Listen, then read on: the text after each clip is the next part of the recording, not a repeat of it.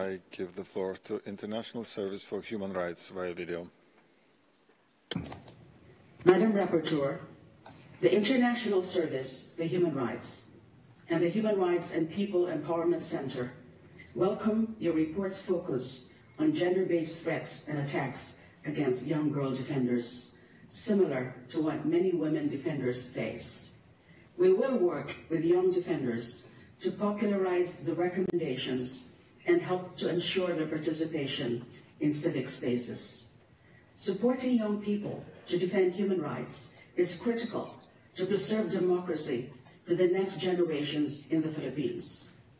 Personally, I've recently been released on bail.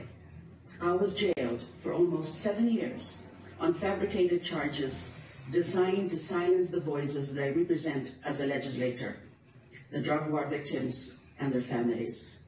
I believe I stand here today almost completely free because of members of this body and the monitoring of the human rights situation in my country. I am grateful for the solidarity of UN experts, treaty bodies, the High Commissioner, and civil society organizations. I urge all in this room to continue to address persisting human rights violations and call for the release of others arbitrarily detained. Thank you very much.